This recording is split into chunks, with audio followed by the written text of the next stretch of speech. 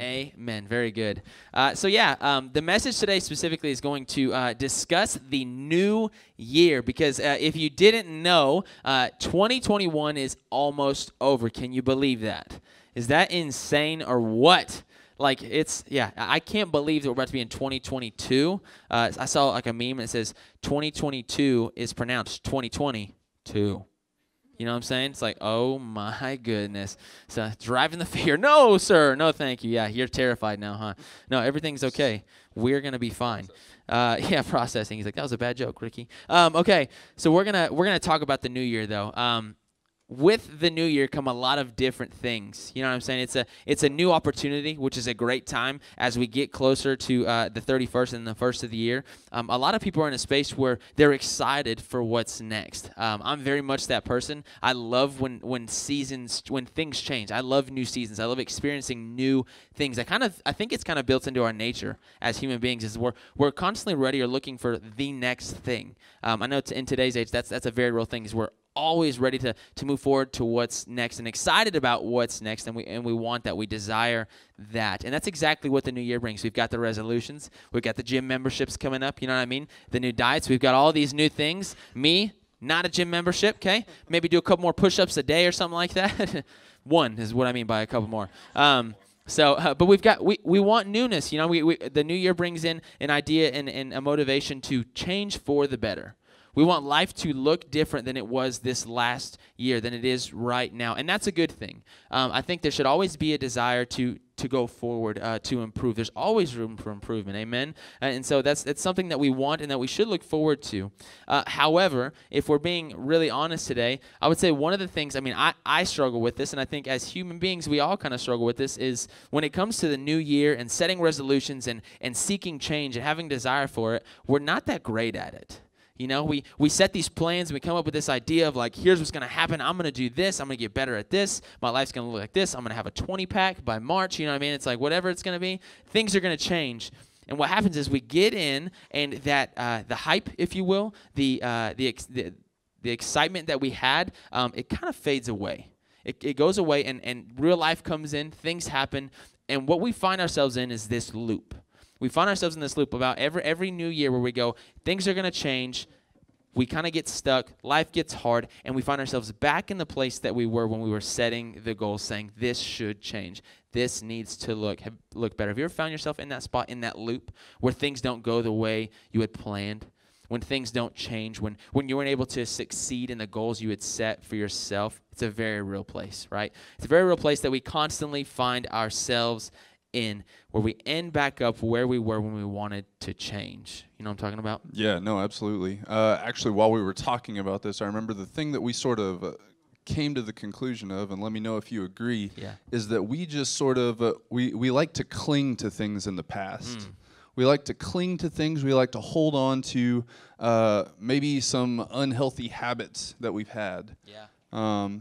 Maybe some unhealthy relationships that we've been in, whether that be just family members or significant others or whatever. We hold on to those. We hold on to old dreams or goals that have been placed on us, whether we thought we were going to go do this, and so we're trying to go do that, but that's not exactly where we're supposed to go.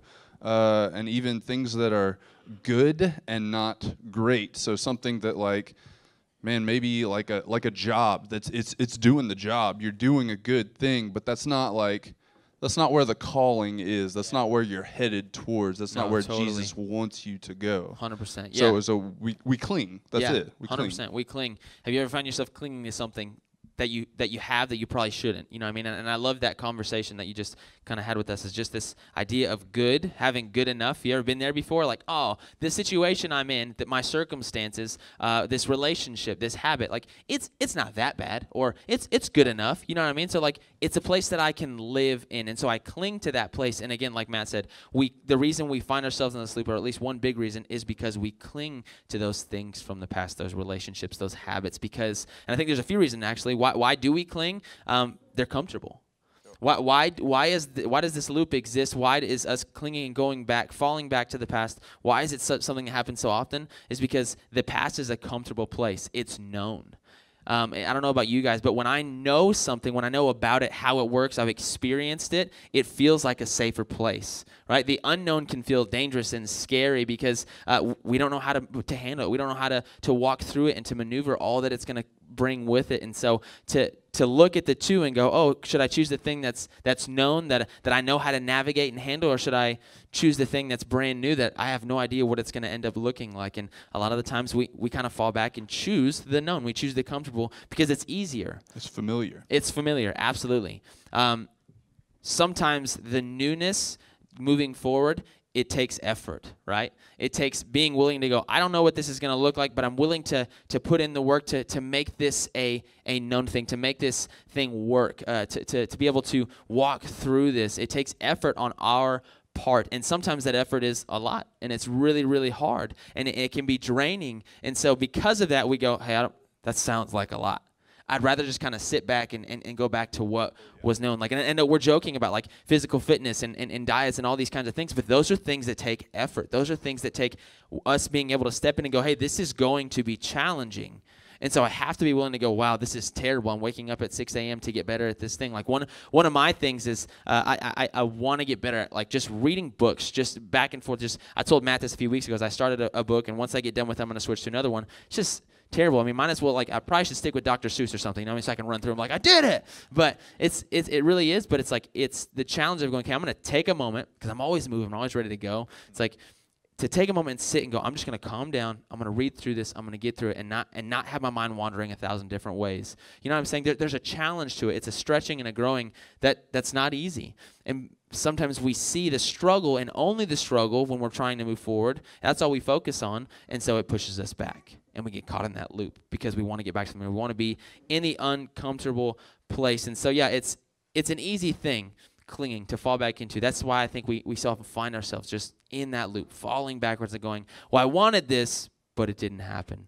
And we fall back. So why does it really matter, okay?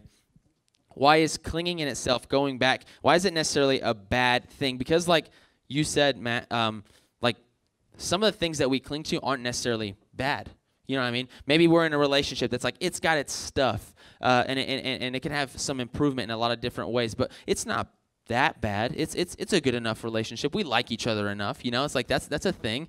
We think that, but really, when we cling, there's a lot of other dangers that we might not see until it's potentially too late. There's other things in the background that can be happening that are actually hurting us, that we might not be seeing in that season. Like some of these examples is when we cling, one thing we're doing is we're limiting ourselves.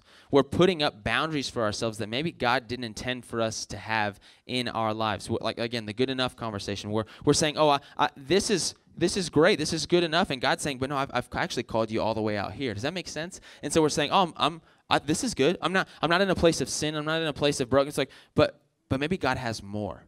And again, that kind of falls back on our human perspective, our own perspective, thinking we know what's best, we know what's right. And so when we cling, we're limiting ourselves. The loop matters because God may have more, and we're missing it because we're the ones who are deciding what's seen and what's best. Another thing that clinging does is it drives fear. Like I talked about a second ago, is when you cling on to comfortability long enough, or the longer you do that, the more scary the unknown becomes.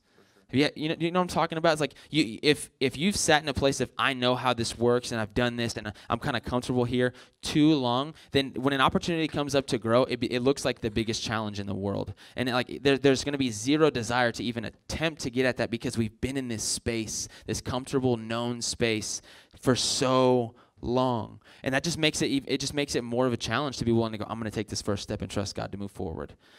So again, it limits me, it drives fear. And then another thing that it does is it causes us to place our trust and our belief in the wrong things, in the wrong places. And what I mean by that is ultimately what we're supposed to do, what we're called to do as followers of Jesus, is to place our trust in Him. We're called to go, hey, God, I don't know what this is going to look like tomorrow. I don't know how this is going to turn out, but I know you've got me. I know that you're going to take care of me no matter what, right? But when we decide to cling, or when we allow the clinging to happen, when we allow comfortable to be the choice that we want, what we're really doing is putting our trust in ourselves. What we're ultimately doing is saying, I I like what I know and what I'm capable of and what I myself can handle, and so I'm going to stick right here. I'm going to trust what I know. And we're taking the opportunity to trust God, the trust that God deserves and should be his, and placing it in ourselves and in our own in our circumstances, which ultimately we know, guys, and the danger again is that these things will fail us. We as human beings are incapable of achieving and moving forward in the way that God has called us to, and that's why we loop. That's why we get stuck in these places. So ultimately what clinging does is it keeps us from trusting God the way that we're supposed to. It keeps us from experiencing and achieving the things that God wants for us, because God does have big plans for us in our lives. God wants to. Every single year we jump to newness, and God does have plans. God may never change, but he wants our lives to change for the better every second of every day. He wants to see us move forward constantly. That's his heart's desire for us, because he loves us so much. It holds us back from becoming the person, clinging holds us back from becoming the person that God has created us to be. No, absolutely. Absolutely. And that was exactly it. Like, whenever we were studying through this, whenever we were trying to figure out exactly what we were going to talk about, we kept coming back to this verse in Philippians. So we're going to be in Philippians 3 if you want to get there. But before we read it, it is just this idea of pressing on. Can I have you say press on? Press on. Yeah, press on. Let's say it one more time. Press on. Yeah. So Philippians 3, I'm going to read it right now. It says this. Great job, church.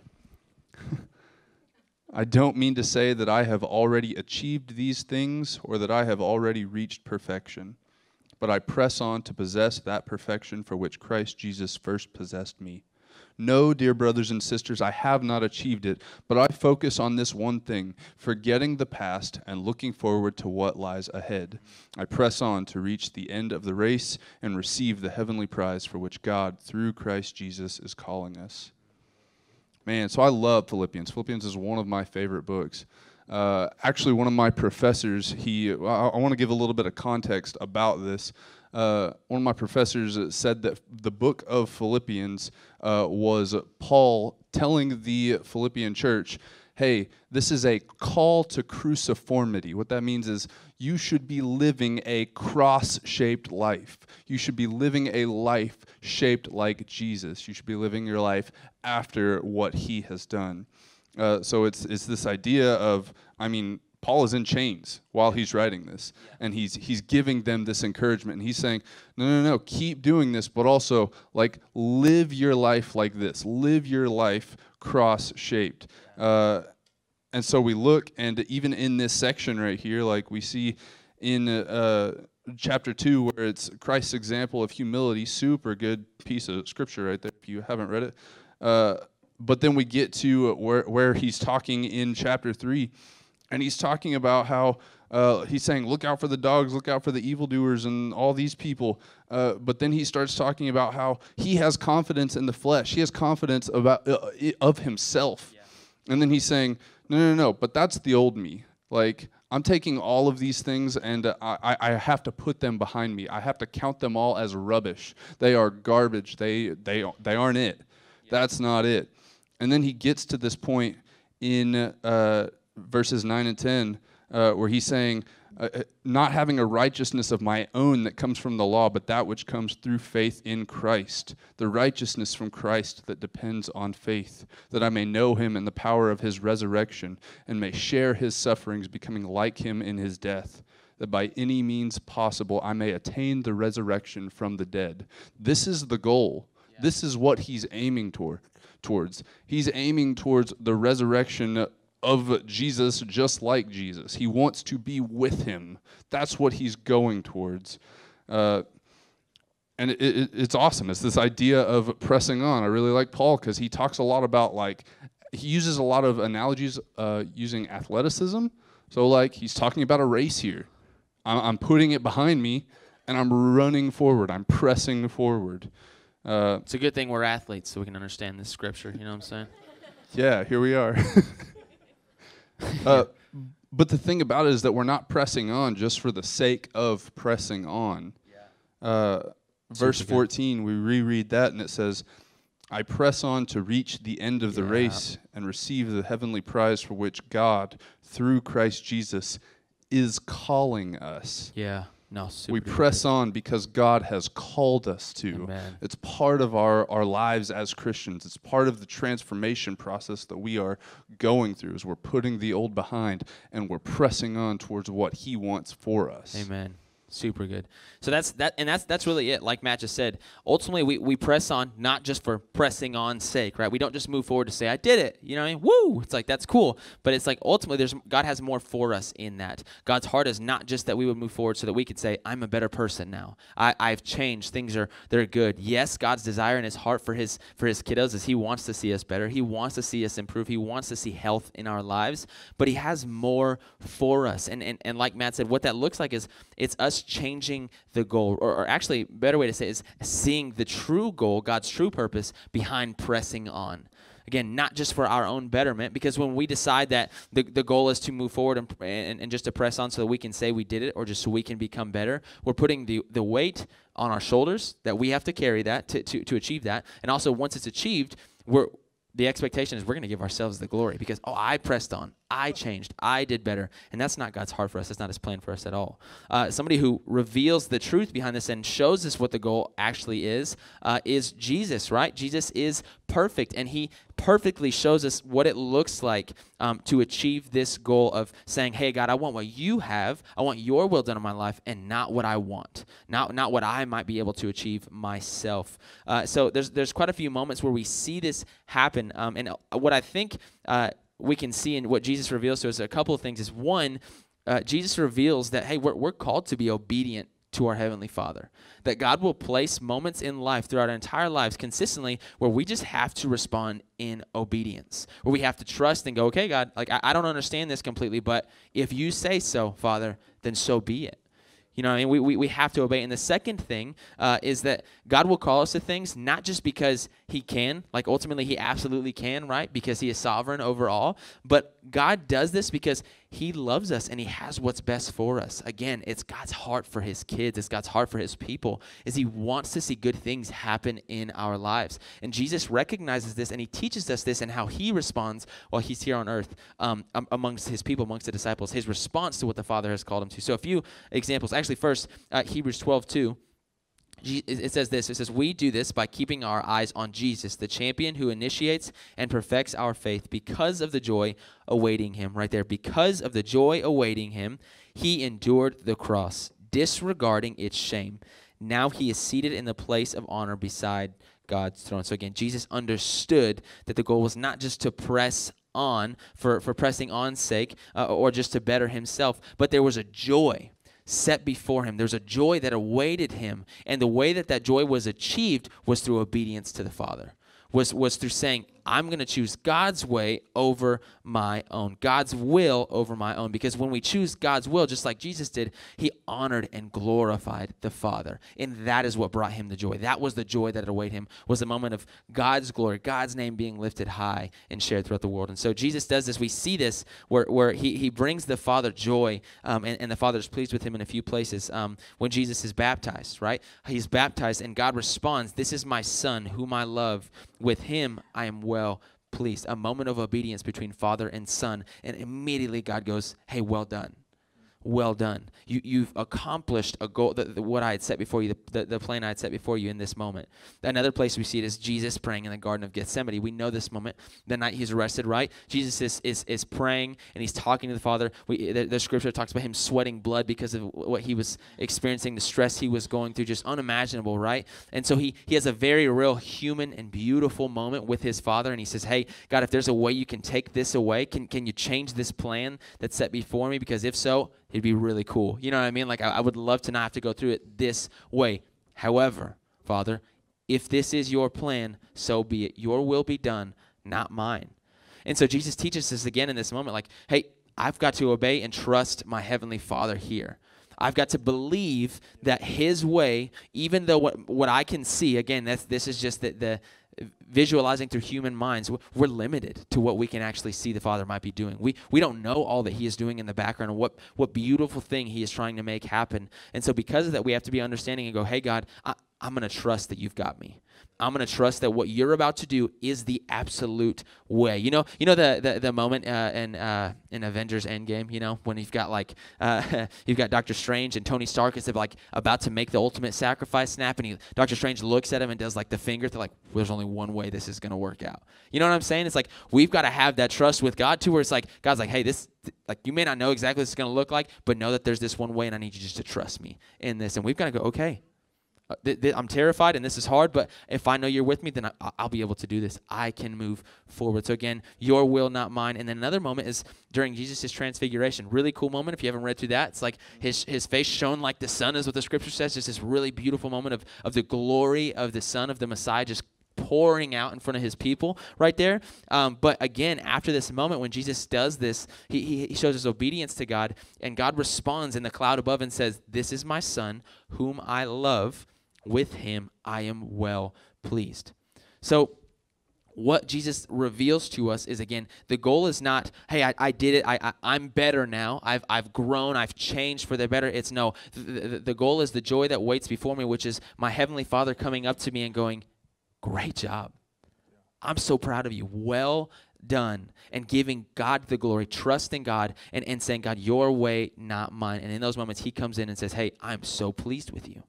That's the joy that was before Jesus. That's what Jesus was working towards. That's what he wanted. That's what kept him moving forward, was the glory, the opportunity to glorify the Father and to trust him. And so that is what Jesus reveals to us. How do we get out of this loop? You know what I mean? How do we break free from that? It's not about ourselves.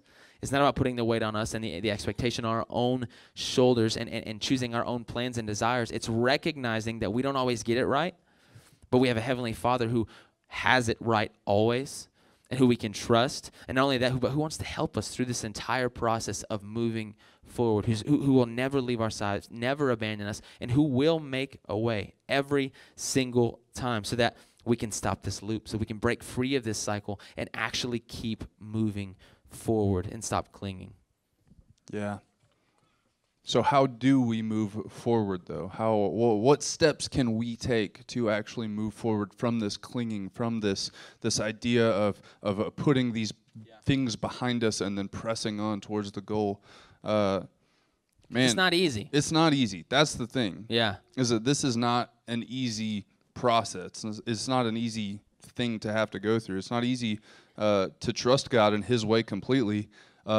Because sometimes God has scary things for us. Yeah. It's tough to stop choosing the comfortable because we're so used to it. It's so familiar to us, and we just want to keep going back to it. And it's not easy to stop seeking what's known. We know it. We've been there. We have that. We've had that time spent there. The experience. Yeah, absolutely. And so it's so much easier to just stay there. So some practical steps, if you would, that we can take as we learn to trust God more and move forward and to stop clinging. First one is just knowing that this is a process. Knowing that this is a process, it is a transformation, it is going to take time. It's going to take time, it's going to take some patience. A guy like Pastor Brian Loritz, he preaches a sermon and he talks about how in the kitchen of the kingdom, there are no microwaves, only crock pots. So it's slow cooking, right? It's not this instantaneous minute and a half, I'm ready to go eat my Hot Pocket, you know? Hot Pockets are nice. Hot Pockets are nice, but it's besides the point. But the roast is better. But the roast is probably going to be better for you in the long run. Hey, man. Maybe. Oh, we're preaching now. Y'all better come on. I'm saying. Going crazy out here. Lunches. Crockpot Not here. Message. Crockpot message. That's a translation. Crockpot. Never mind. Let's keep going. But it takes patience, right? Like you stick it on low for 8 hours, and it's like you can't just call it good and go for it. But in the end, it's like it's amazing. Absolutely. Great by trusting the process. Absolutely. 2 Corinthians 5 actually says, therefore, if anyone is in Christ, he is a new creation. I really like where it says new creation. It's this word that I love a lot, but it's this idea of taking something and making it in the way that you want it. And it's not It's just Jesus taking us and making us the way he wants us. And that's part of this transformation. It's part of this process. It's like a roll of film. A lot of you have used film cameras. They're not super common anymore, but it's like, no, you take your roll of film once you take all your pictures and you take it to Walmart or wherever, and they send it off to get it developed. And in the development process, there's this dark room, and they take the thing and they do the thing, and I don't know how the process works. There's a lot of stuff going on. 1,000 steps, okay? They do the thing and then the next thing and then the other thing. I'm just saying, it takes like 3 weeks. Yeah, man. And then they call you up and they're like, hey, we got your pictures. We did the things. Sick. we did the things. And it took time.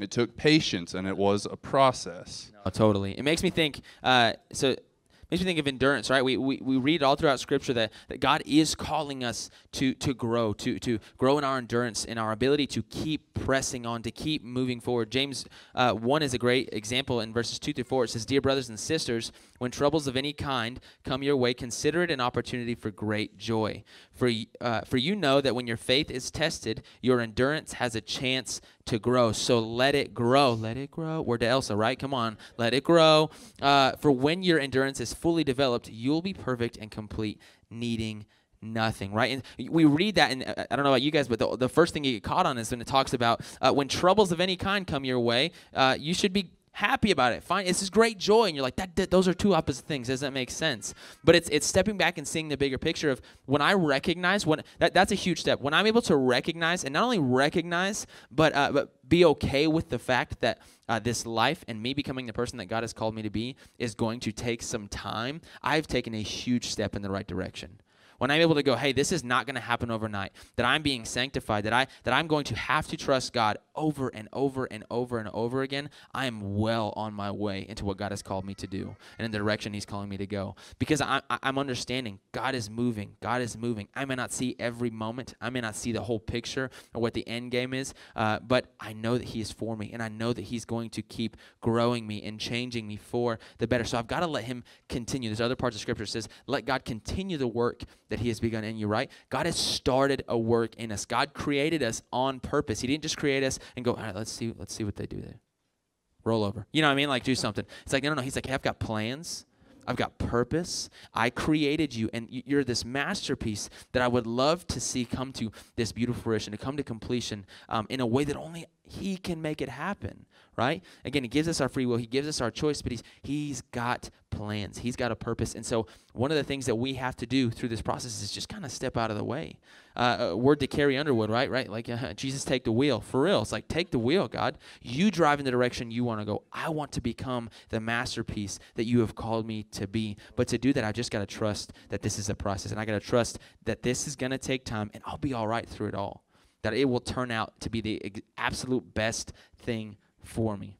So the next thing, okay, so the first one is know it's a process, and the next thing is to know that God will provide through this process. God is the great provider. Matthew 6:31-33 says, "So don't worry about these things, saying, what will we eat? What will we drink? What will we wear? These things dominate the thoughts of unbelievers," okay? I thought about, what will I wear this morning? It's okay. We'll get through it, right?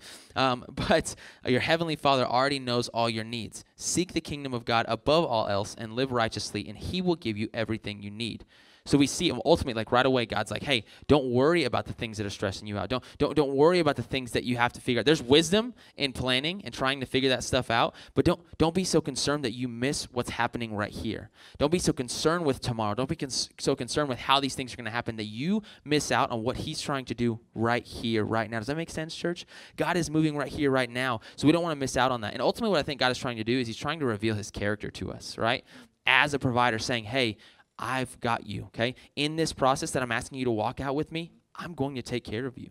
I'm going to make sure that you have everything you need. It may not be what you think you need or what you desire, but it will absolutely be what you need to keep moving forward. That is a promise that he will not let go of. It is a promise that he will make sure happens. And so it's just a big deal to know that God will provide through this. I think it's a huge step of trusting him and understanding that we can get through this. It's going to help us in the way. And then the other kind of side note to that is, it's again back to God's character, is knowing that God is good.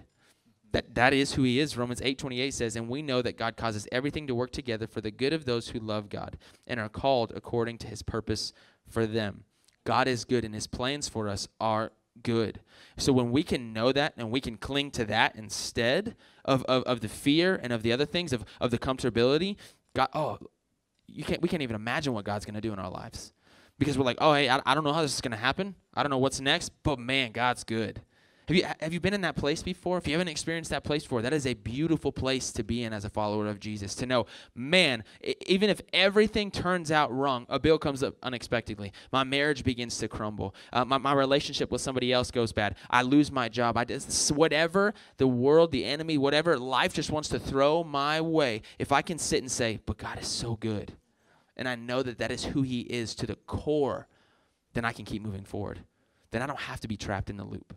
Because he is so good and he's got my back. He loves me so much and he will provide. Yeah. So we know it's a process. We know that God will provide because he is a good God. Yeah. And the third thing is that you can know that you are not alone Amen. In this process. Yep. We see these people in this room, the people online. There is a community out there for you.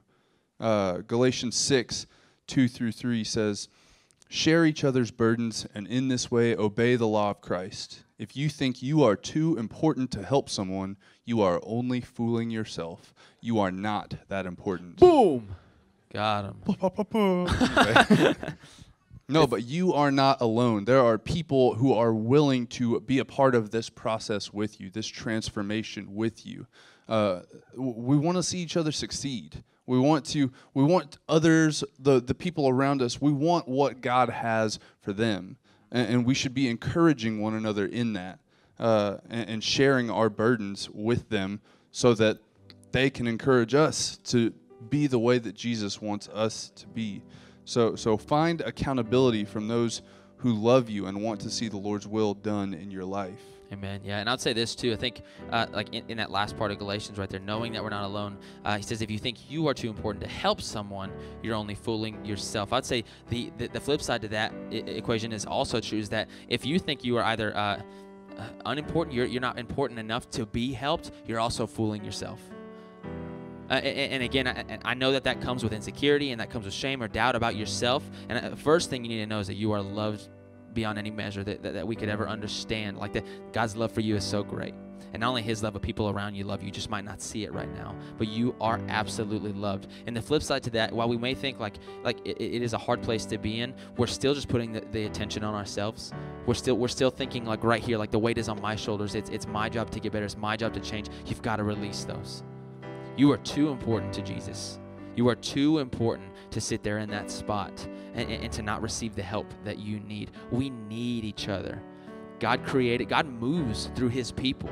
I can't tell you how many times, and I think this is a huge way. I'm a people person. I'm an extrovert. I love talking to people and hanging out with people. And so, I believe that's one of the biggest ways that God he's moved and talked to me in my life. I believe God has brought people into my life who go, hey, whether that's me trying to move forward, maybe I'm stuck in a loop. I've had people come in and go, that's not what God wants for you. And I totally believe that was the Lord speaking through them to me, because God wanted to do something different in my life. God wanted to see me press on. God wanted to see me get out of that broken loop and cycle that I was in. God speaks through his people. God loves through his people. It's amazing to see it happen. And so maybe you don't have that right now. Maybe you need somebody who can come in and speak life into your marriage. Maybe you have somebody who can come in and speak life into your soul and say, hey, you're important, like we're saying today. Maybe you need somebody to come in and to help just give you wisdom on what's next in your life, whatever that may look like. We need those people around us. We need to find that accountability, like Matt's saying, so that we can understand we're not alone, that God has called us to walk this out together, that pressing on is a family matter. And that we've got to team up and keep moving forward and let Jesus work in all of us so that we can keep going. So, again, as we get ready to close out and as we get ready to jump into this next year, I think ultimately the thing we've got to see is that this is a challenge for us. The challenge is to take a look at the areas of our life and where we see ourselves looping, to take a look at our life and see where we're clinging, where we're choosing comfortability, where we're choosing known over growth, where we're choosing easy and what feels safe over what might be a challenge, but in the long run will make a difference, will be better for us. And we've got to give those places to God. We've got to invite God and say, God, your way over mine, your will be done. Because in the long run, the goal should not be, I've become better. The goal should be, I want to hear my Heavenly Father say, well done. well done. I am so pleased with you, and I love you so much. That is the goal. That is what makes the difference in the loop. That's what breaks the cycle and helps us move forward. So this next year, 2022, I believe God's got big plans for every single person in this room. I believe God wants to do good things in everybody's life in this room and everybody in this world, but we've got to give him the chance. We've got to learn to trust him. We've got to invite him in and say, your way, Jesus, because I just want him to tell me, well done. I'm so pleased with you. I want to glorify him in his name. Can we pray, church? Yeah. Pray. If you'll stand with me, we'll pray. Jesus, we come before you today, and we are thankful that you are here. We are thankful for who you are and for what you've done. Lord, we praise you in this moment. Jesus, we ask that you would work through us, that you would help us through this transformation process, that, man, just that your will would be done through our lives, and that we would be able to put those things behind us and press on towards the goal that you have for us. Lord, we love you, and we thank you for loving us. Amen.